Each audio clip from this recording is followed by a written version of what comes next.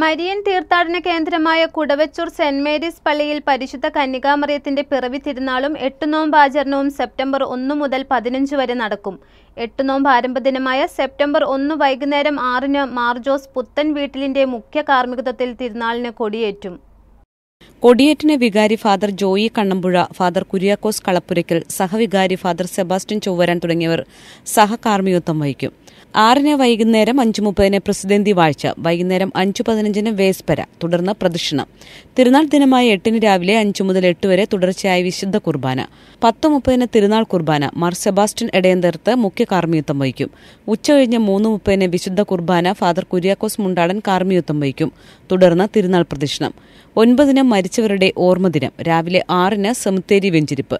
10:30 വിശുദ്ധ കുർബാന. വൈക്കം ഫെറോന വികാരി father Joseph തെക്കിനേൻ കാർമ്മികത്വം വഹിക്കും.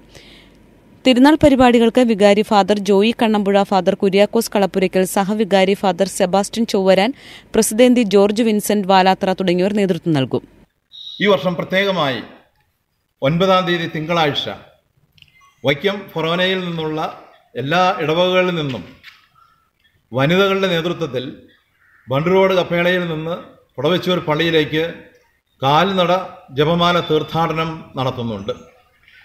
കൂടാതെ സമീപ ഇടവകകളിൽ നിന്നും സെപ്റ്റംബർ 1-ാം തീയതി അച്ഛനകം ഇടവകയിൽ നിന്നും, സെപ്റ്റംബർ 15-ാം തീയതി തണ്ണീർമുക്കം ഇടവകയിൽ നിന്നും ഇടവക സമൂഹം മുഴുവനും കാൽനട തീർത്ഥാടനമായി ഈ ദേവാലയത്തിലേക്ക് എത്തിച്ചേരുന്നുണ്ട്. കേരളത്തിൻ്റെ തെക്കേ അറ്റം മുതൽ വടക്കേ അറ്റം വരെ ഉള്ള ക്രൈസ്തവ വിശ്വാസികൾ മാത്രമല്ല, നാനാജാതി മതസ്ഥരായ ഒട്ടേറെ തീർത്ഥാടകർ ഈ ദിവസങ്ങളിൽ ഇവിടെ ഒഴുകിയെത്തും.